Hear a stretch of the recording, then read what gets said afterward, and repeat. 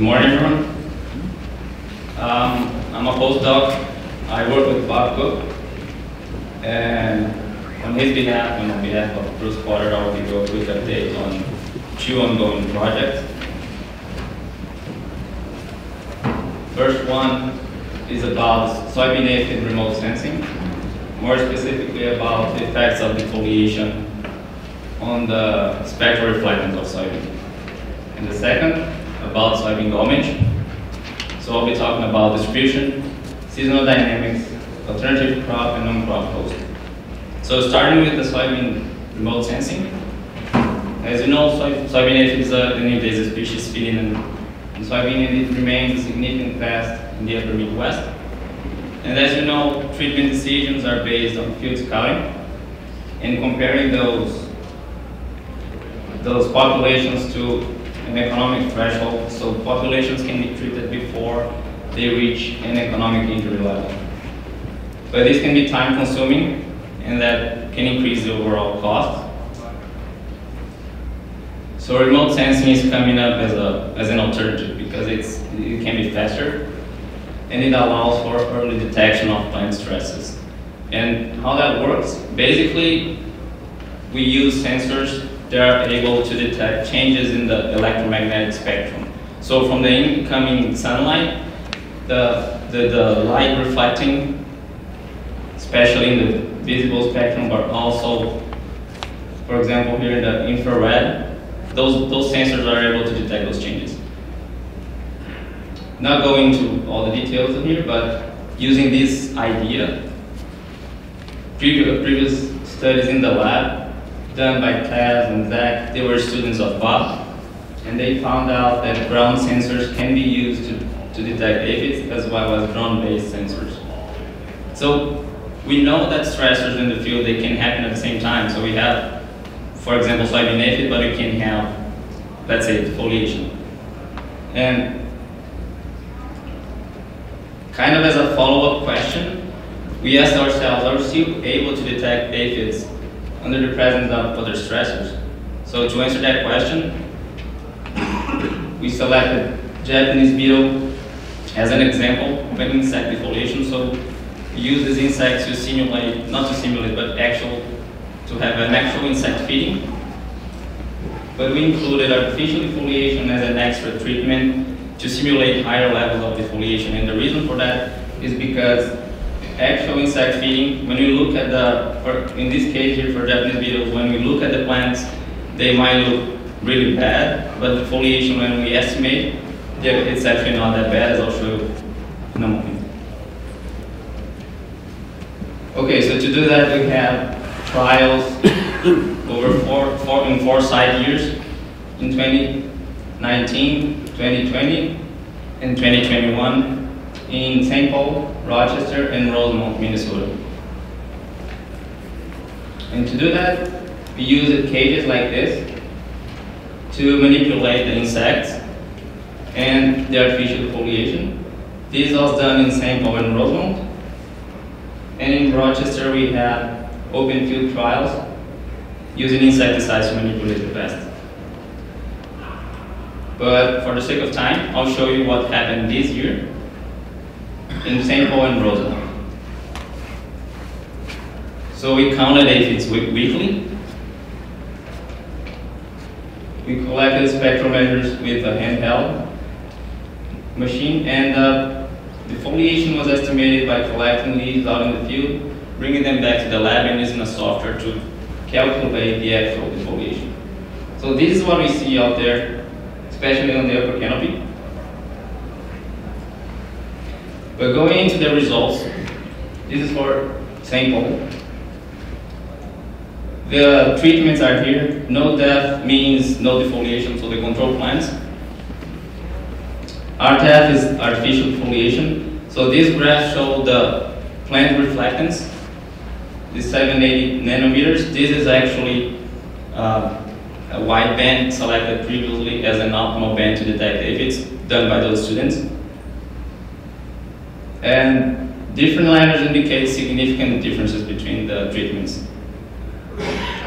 So that means that artificial defoliation reduced the overall plant reflectance,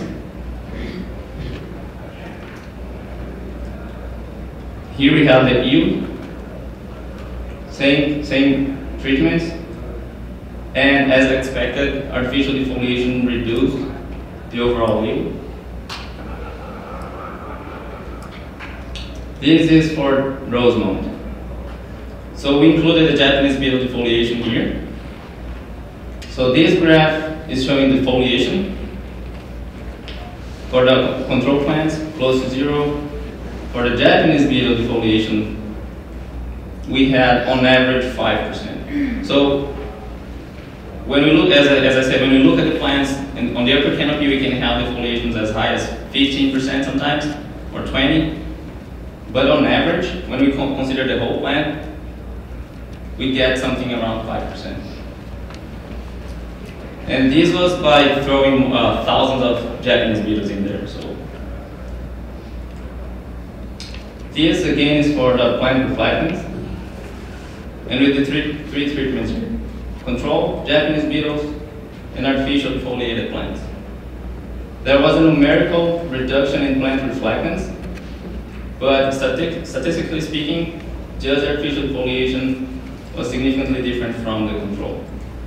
Japanese beetle was not statistically significant. For the yield, same thing. Japanese beetle defoliated plants had a yield similar to the control plants, and artificial defoliation again reduced the plant yield. So what all of that means is that typical levels of Japanese beetle defoliation, close to 5%, it's unlikely to affect the remote sensing for aphids. However, if we get more defoliation, in this case we used higher than 30% defoliation with the artificial defoliation, then we can have an effect on remote sensing. Kind of next steps, we are planning to analyze ground-based data. We also collect imagery from those fields, so we're planning to analyze that next. And we also started working with satellite imagery, so that's the next step. Okay, so now going to the soybean gall midge information. This is actually a pretty new insect. It's described in 2019. This is the adult. This is a fly, as you can see in the picture. But the maggots cause the actual damage. So they feed at the base of the plant, and if you peel off the skin, you can see them in here. Their coloration changes between white and orange. And feeding can cause discoloration at the base of the plant, as you can see here in this picture in the middle. And continuous feeding can lead to plant wilting and death, especially at the field borders where the infestations are higher. So first detection occurred in 2018. This picture here shows the known range. And it's expanding, but we don't know if that's because the insect is actually spreading or if we're just getting better at detecting it. Okay, so this graph shows the cumulative emergence of adults in a farm in Rock County, Minnesota in 2021. This was done in 4 fields in the farm. And what this messy information here means is basically that we have at least 3 generations out there throughout the season. So we have a overwintering generation coming out in mid-June to late June. So these adults migrate to the soybean fields. They reproduce and come out in mid-July to late August. And we have a second summer generation in mid-August to late August. So this is a trial done by Bruce. using 15 soybean and dry bean coat cars.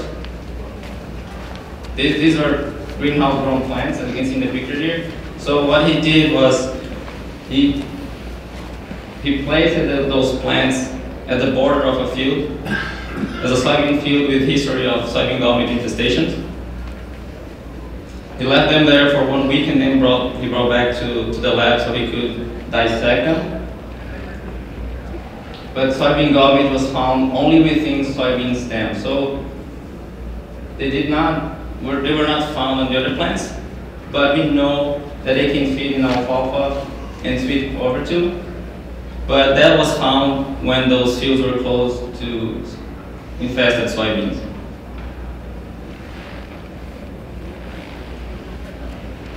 Okay, I want to thank the Minnesota Soybean Research and Promotion Council and the Minnesota Invasive Terrestrial Plant and Pest Center for their funding during this research. But as a bonus, during the collection of the data for the remote sensing this year, we just found a new soybean leaf miner.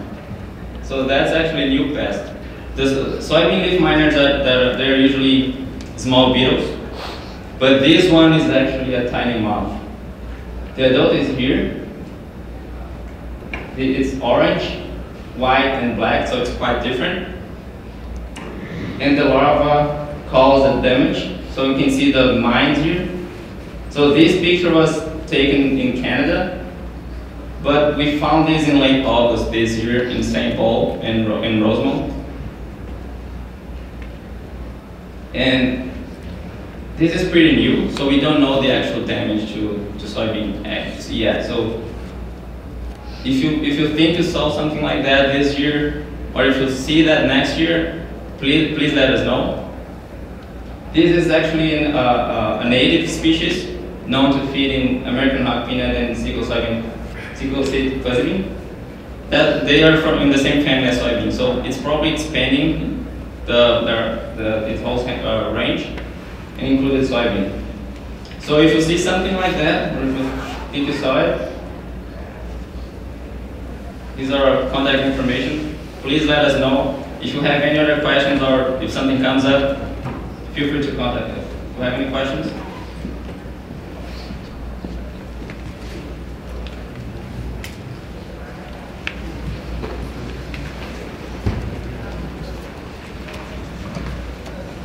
Just a quick question on development.